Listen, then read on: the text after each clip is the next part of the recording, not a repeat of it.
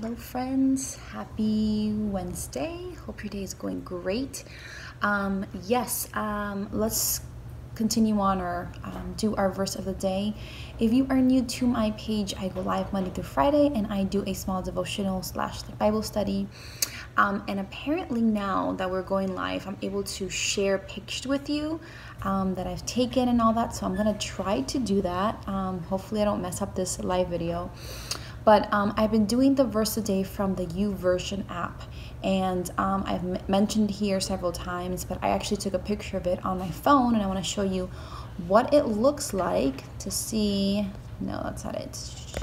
So you know, let me see, right there. There we go. So you see on the screen that I just circled it in green. That is what the YouVersion app looks like, okay? Now I don't know how to take this down. And then here is the verse of the day, which is found in Romans 1, verse 16. So I'm going to go ahead and read it, and after I'm done, then I'll click out of the picture, but this is just so you guys are able to see it. Or maybe I should leave it up so you guys are able to see where we're at if you guys tune in like halfway through the video or anything. Okay, so it says, for I am not ashamed of the gospel, because it is the power of God that brings salvation to everyone who believes, first to the Jew, then to the Gentile. So this is Paul writing to the Romans. That's why the name of the book is called Romans. So let me see, there we go. So there is the picture right there. Oh, and you're actually able to see it on the top, which is awesome. Wow, this is like amazing. Instagram's really like stepping it up. So I might just leave it up there so you guys are able to see, and maybe just squint a little bit so you can see where we're at if you tune in a little late. So Paul is writing this to the Romans. It's the very first chapter, and he starts off the whole chapter, but pretty much just like he did in the book of Philippians, which is like his usual format, just like greetings. This is Paul writing to you. Apparently the church is a church that he loves dearly, that he's hearing reports that they're doing the things of the Lord the way they're supposed to. They're really living out their faith. And he's saying I want to go see you soon, and hopefully that he's like, hopefully that happens. And then verse in 16, this verse that we talk about, the verse of the day, 16, and he just kind of squeezing it in there in his greetings. I think it's amazing because, again, we even see in the greetings that Paul does, or he has, to the Romans, just truth, just amazing truth that has so much depth in it, and so that's where the verse of the day is found. So we're gonna go ahead and read it and take it apart a bit, and I'm gonna scooch my little phone because I'm using the Bible Gateway website, and over here it has a lot of content as far as just what is it called, commentaries and all that. So I think it's amazing to have it. And this one that I'm using, it's from the Reformation Study Bible by Ligonier Ministries. Let's talk about it. So the very first part of the verse says, for I am not ashamed of the gospel, because it is the power of God that brings salvation to everyone who believes. So I love how it says, I am not ashamed of the gospel. And this is something that Paul expresses to them, and it's something that we see in his life. He is absolutely not ashamed because his boldness, okay, the fact that he's left his hometown and was like pretty much a first missionary to really go out there and preach the gospel to the nations and to other towns and other cities around him. So very boldly here saying, I'm not ashamed. And looking at the commentary that I have in front of me, it says about that phrase, I am not ashamed of the gospel. It says, although the gospel is folly or like foolish to the culture, Paul sees his message as divine wisdom. And this is so true because, even nowadays, when we try to preach the gospel, and not just the gospel itself, but the gospel should really transcend everything that we're saying, everything that we do, the way that we think, things that we do, things that we don't do, things that we avoid, things that, even in the culture that we're in right now, the gospel should really take over our mind, and really you should see it in the way that we live our lives, that we are Christians. So it could be that maybe you are not put down, but looked down upon because of the gospel, because you're a Christian, but in your life, in the things that you do every single day. People see it and people look down on it. People don't understand it. People question it. And in essence, if you are a Christian, you're really living out your faith. They are rejecting the gospel and rejecting Christ, you know. And this is what Paul's saying here. You know, this message of the gospel is not a message of, how do I say this? It is a message of hope. But in order for you to understand the message of hope, you need to understand, get the bad news. Like, the good news is the gospel, right? And we say, oh, it's the good news. But you don't understand the good news until you understand the bad news. And the bad news is, you know, that we are sinful, that we have a one-way ticket, you know, going straight to hell, which is where God's wrath is. And if we don't understand that we are sinful, and if we don't understand that we need God, then we're not going to understand the real truth, right? And obviously, the world, you know, denies Jesus. The world does not accept Christ. It didn't accept Christ, so they're not going to accept us and the truth and the message that we portray. So yeah. Sorry, I just got kicked out of like my live video. I don't know why.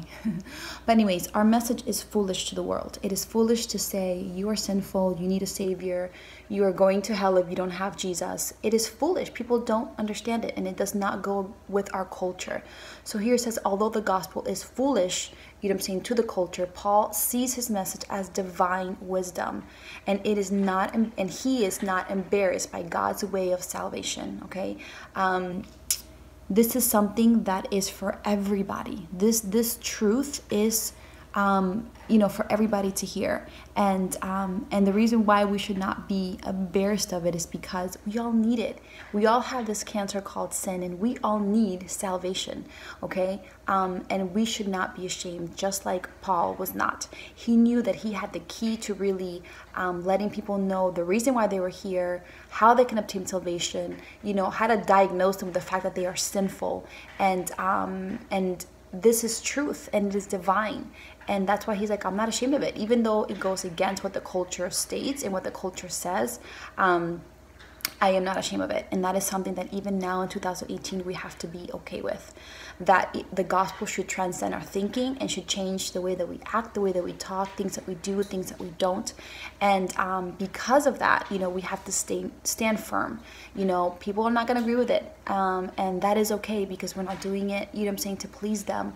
We're doing this because it's what God has called us to do. We are his plan A, his church. And if we don't proclaim his truth, the Bible says that the rocks will. So this is something that has to go hand in hand with us even now in 2018, to not be ashamed of the gospel. And we're going to see why.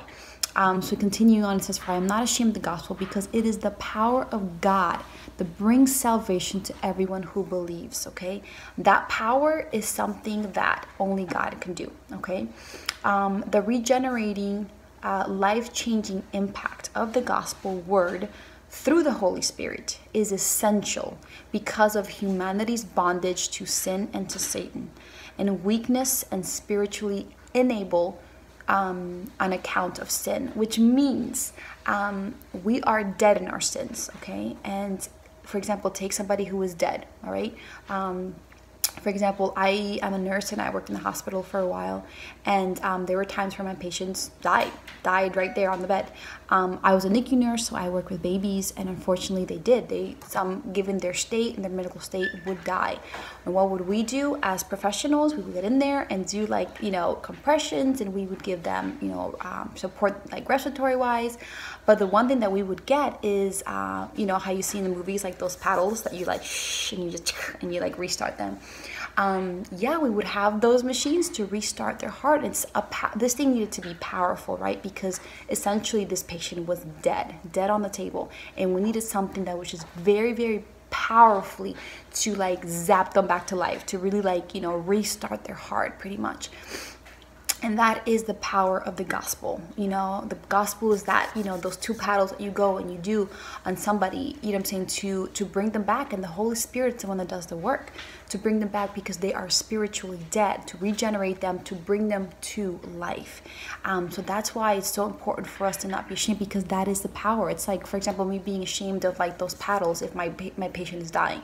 like I shouldn't care what they care about the paddles or about the, the machine. I should just be like, hey, listen, this is going to revive you. So, I don't care your opinion. I'm going to revive you right now.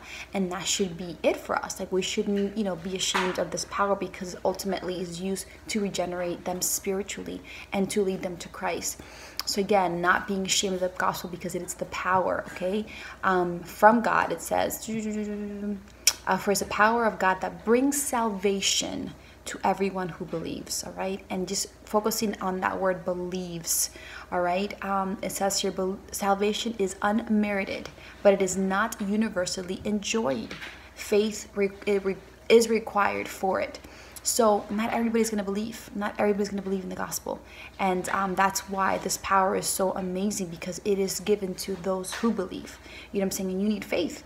Because for me to be sitting here and tell you, you are sinful and you need Jesus, it's, how do I say this? Like we can't physically see God, right? I can't see him. It's all by faith. And it is how, us really understanding that God speaks to our spirit. And I don't know, just leaning in and like really listening to that and making that loud, because we don't see him physically, we can touch him. We can sometimes, a lot of times we can't audibly hear him. I know sometimes people audibly hear God. I've never audibly heard God. But that's why it takes faith. Because this is something that goes against anything that we are taught, anything that we are, taught in society that we see. So that's why it requires a lot of faith. And this generating power of salvation is only, it's offered to all, but it's only for those who believe. And that means not everybody's going to believe. So that's why, again, we shouldn't be ashamed, because it is salvation to humans, to us, to sinners. And the last thing that he says here in 18, again, for I'm not ashamed of the gospel, because it is the power of God that brings salvation to everyone who believes. And then Paul says, first to the Jew, then to the Gentile. And me reading that, I'm like, what does that mean that he's just focusing on the Jew and not the Gentile? Well, the reason why is because in his ministry, he would go to synagogues, he would go to, the meetings of like the religious leaders, and they were all Jewish people, And in essence, Jesus came, he was the promised one for the Jewish people first, because they were the people of God. They were the chosen people of God. So that way it's to them first, because they were the ones who, where Jesus came from, in the sense of his lineage, so the son of Adam, the son of David. That's where they were waiting the promised Messiah through that lineage, through that line. And so that's why it's like for the Jews first, because this is what's promised to them first. Not that they're better than us. No, they're not better than the Gentiles, but that is who it was targeted to in that sense. Like they knew about the Messiah. They knew he was coming. Prophets told the Jewish nation, hey, there's coming, a Messiah will come, a king will come that's going to redeem all people, redeem God's people to himself. So that's why it says to the Jews first, because that is who he was going to. And then he says to them first, because that's who, the message was for. And to the Gentiles, okay? Because we know when Jesus came, because the Jews, did not accept Christ and did not see him as a Messiah, other people who were not Jewish did accept Jesus. So that's why, yes, the Jews, but also to the Gentiles. God's love and God's, salvation is offered to all people, not just the Jews, but the Greeks and the Romans and all those people who make up the Gentiles. So that was just one verse in Romans. The book of Romans is a book that is, I have like a love-hate relationship with that book, because I love it because it has so much meat, it has so much truth, but it's not like I hate it, but it's packed, meaning like I remember going through this book, it took me like 6 months to go through just the book of Romans. There's so much in there, and not that it's tiring, not that it's a pain, but it's kind of frustrating, because you're like, I'm still in chapter 1, it's been like a month, what's going on? And that's why you feel like you're not going anywhere, but you really are, because there's so much truth in each chapter and each verse. So for that reason, the book of Romans is actually one of my favorite. I love it. but because it is packed with so much in it, you can literally be in one verse for like a whole week. But yeah, guys, so that was the verse of the day for today. I loved using Live Now. They have like this feature all the way in the bottom where I'm able to show you videos and show you pictures, and I was able to show you the picture of the YouVersion app that I use to give me all of these daily Bible verses that it pops up. And I was able to show you, maybe I can show you before I head out, and I was able to show you the verse, so we were able to read it together, so that was pretty cool.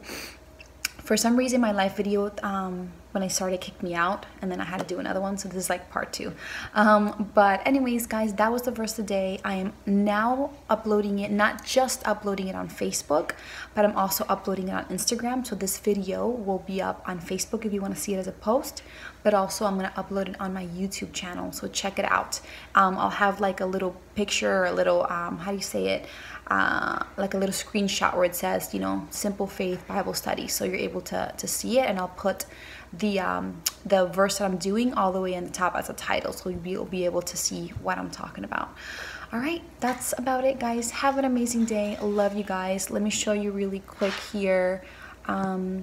That is where I get the verse of the day right there, the YouVersion Bible app, and this was the verse, which was Romans 1:16. All right, guys, that's about it. Have an amazing day. Love you, and I will see you guys tomorrow. Bye.